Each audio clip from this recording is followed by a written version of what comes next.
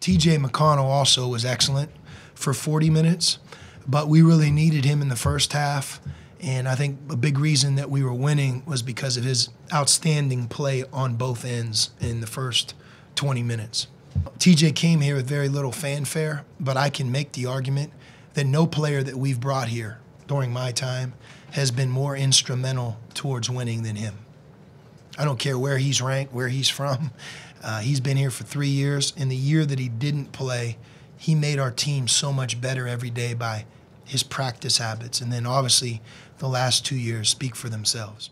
Like, he chooses not to be as aggressive as he is, and when we need it, then he does it. And I think that's the perfect, flip side to what we do, because just as you think he's not going to shoot, now he's shooting, now you got to play all of us. So I think he was as much a contributor to his game as anybody was. And I think he's, probably the best point guard in the country and probably one of the best teammates on our team. So he makes it easy for all of us, and I think all of us will agree with that one.